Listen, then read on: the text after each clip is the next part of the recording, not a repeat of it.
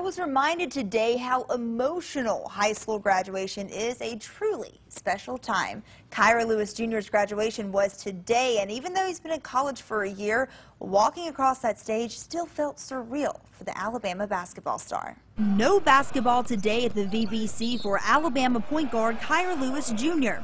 Instead, he's walking the graduation stage with his Hazel Green classmates. When I was sitting in my chair, it kind of made me tear up a little bit because, you know, you never get these days back, so it was a great moment. It felt good, just reflecting on the past high school memories, high school athletic stuff I did. But Kira didn't expect this. We have an all-freshman SEC team member, first team member, Ms. Kira Lewis.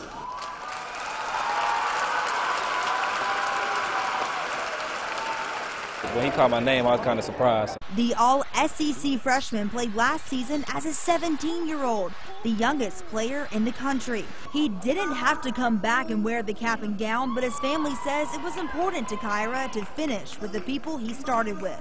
This is what it's all about, you know. I couldn't be more happier. He's far exceeding my expectations for him. It made me cry a little bit, but it's okay. Kira's mom, Natasha, says graduation is about making memories. Because these are the kids that he started kindergarten with and he holds dear to his family and friends. So I think it was great to have that opportunity. Some friends sharing the day with Kira didn't go to school with him. Jamil Muhammad went to James Clemens, but the Vandy quarterback didn't want to miss Kira's ceremony. This is my brother since diapers, so, you know, like you see our moms back there standing next to each other. I feel like, you know, we've had that bond growing up, you know, with each other, playing football together, playing basketball. In my opinion, he's a receiver, but, you know, I'll let him do his thing in basketball. He's definitely doing his thing in Tuscaloosa, and now that prom and graduation are over, his high school career is complete. Yeah. We got it all recorded, so yeah, he's in the book officially.